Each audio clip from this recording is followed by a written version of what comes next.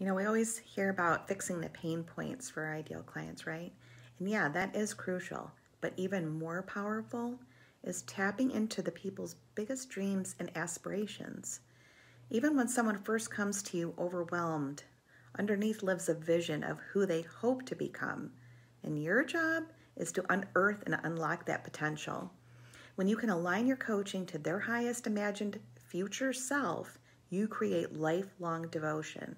Meet practical needs in the short term, but keep expanding your client's vision of what's possible. Give them a glimpse of the version of themselves in the future that they've secretly always wanted to be.